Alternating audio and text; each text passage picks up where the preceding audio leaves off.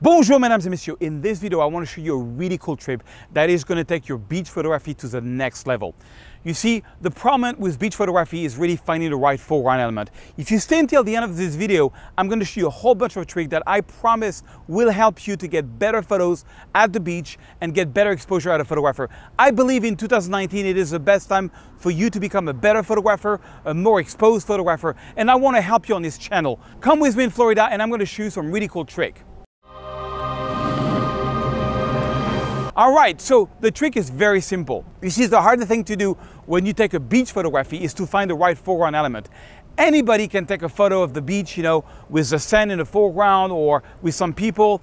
You got a great sunset, everybody, you see hundreds of people taking photos. But the photos that truly do well on social media, the photo that gets sales in gallery, are the photos that have an amazing foreground, middle ground, background, a very clear message. And that's what I'm going to show you. So the trick that I did is I got really close to the water. You have to be careful not to put salty water on your lens. That's very important. But the waves were very small and they looked like nothing when I was shooting them from far. So I got really close to them. And I put my camera on high-speed mode so I could take like 5-10 photos per second. And I was taking photos as the wave was coming. And I'm going to show you the settings in 1 second. I'm going to show you some really cool tricks on retouching them. But anyway, I took a whole like hundreds of photos, but you will see the result is really cool. And it's some of the nicest photo I ever taken in this beach. Also, don't forget to like this video and leave me a comment. I read every single comment. Let me show you in the studio some really cool tricks. All right, so I'm back from Clearwater Beach and I really enjoyed this technique, and the whole idea is really to get a cool foreground element. So, by shooting at a high frequency, you can really, have the wave coming towards you. As I said, one thing I want to show you is that I first was using autofocus and a lot of my shots were really blurry. So finally what I did is I went to manual focus, and on manual focus, I was able to, I think on this one, no, this was still autofocus. I was able to get everything sharp by, being basically on the house. You see, on the house. So yeah, make sure you don't use autofocus. On this one, you can see the series was done with, let's see the settings. So 1/40th of a second, f5.6 and ISO 125. That's a mistake. I probably should have been at the ISO 100. So let me show you how I'm going to retouch this now that I showed you how I shot it. So again, what I was trying to avoid is photo like this, where you have people in the foreground, or even, photos where you get, some of these algae in the foreground, or even, even if you're shooting and the wave is small. Here is the issue. Compare this photo with this photo. I'm going to press the C mode so you understand where I'm coming from.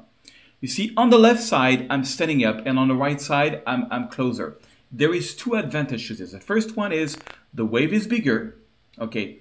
But the second advantage is, you see how the water has a lot of small wave? I call this high frequency texture. It looks almost like, paper you would use to scrap, paint off a wall or something. When here, because you get closer, the wave gets bigger, so it's much more pleasant. So that's one thing to remember. It just, give it a shot. It's going to change the way you do photos. So now how to retouch it? Well, I'm going to give you some amazing free preset called my toolbox, and you'll find the links in the description.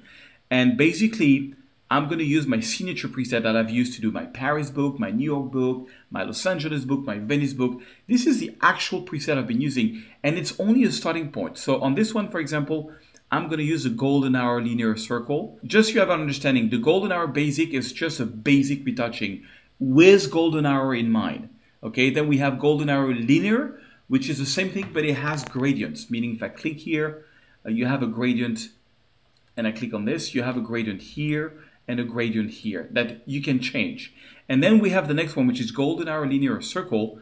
It's the same one, but on top of the gradient, you have a circle, which is there to make the sunset nicer, okay? And then what you have here is a dark version and a light version. So I'm going to start off with maybe the dark version, or no, maybe just the regular golden hour linear circle.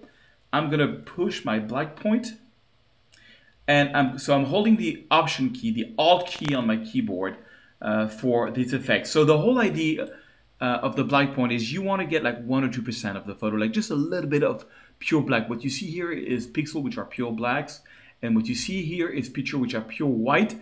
But I don't want so much pure white, so I'm going to go back, maybe just a tiny bit where the sun is. And then I'm going to add some contrast. And so now I'm ready to do the local adjustment. I'm going to click here. I'm going to click here on the sky. And usually on skies, I like to add a little bit of blue and a little bit of magenta so that we have a strong blue going into the sunset. I really like that. And for the bottom, usually I like to darken the bottom. But in this case, I like my wavy water so much that I'm going to go the reverse. I'm going to add some exposure and I'm going to add some blue because water that's not blue looks muddy, you know. And maybe just, you know, add a little bit of contrast, maybe a little bit of exposure or not. And I really like this, you know. Also, sharpening is taken care of. I mean, there's over 30 sliders in this preset. You got to give them a shot. Again, the link is below the video. I might add a bit of vibrance, you know. And so vibrance is a personal taste. I like very vibrant photos. Some people don't. You know what? Here's a slider. On the right, very vibrant. On the left, not so much. So I'm going to go very light on this one. Okay. And the next thing I'm going to do is I'm going to take those 3 next photos. And so you see, I started with a preset. And now I'm going to click synchronize. And I'm going to synchronize everything on these 3 photos except the brush. Oh, I forgot to do the brush. Let me show you. Yeah, I was like, there's something missing here. Well, I'm going to take a little brush. I'm going to make sure that flow intensity is around 80. I'm going to add a bit of exposure, a little bit of blue. And I'm just going to paint on that wave here. And maybe a little bit on the light here just to make everything shine more. And that's way overboard. So 0.96, I'm going to go back to maybe 0.64. Yeah, just to make the photo pop a little more. Let me show it to you in full screen mode. I think it's so cool. You should really go to the beach and try these techniques. You will love it. Okay, let me show you. Don't hang up yet. I got to show you something else. So now I'm going to synchronize all of that by clicking here on the... so I'm not going to use the brush. I'm just going to click on synchronize. And by the way, guys, if you can take a second and like this video, it really helps me produce 2 videos per week. Just smash that like button and leave me a comment. Tell me what you want to learn. I'll do my best to fulfill your wishes. Voila, voila, voila. It's not so bad. But then you have to take every photo and you have to adjust everything. So on this one, I'm going to adjust the black point. So you hold on the option key and you adjust the black point. You don't want something like that's a little too much. And then you adjust the white point. And then I'm not going to adjust this, but I'm going to adjust the circle, which is here. And honestly, the sunset got so crazy that I don't need the circle on this one. I'm just going to erase it. It just got so yellow, you know, like a yellow that only Florida knows how to deal with, you know. But I'm going to do the brush, same value. I'm just going to brush a little bit here on the flow to make it pop and bring it back a little bit. And I'm basically going to do the same thing for this photo. So it's already sort of retouched. All I have to do is maybe just adjust the black point.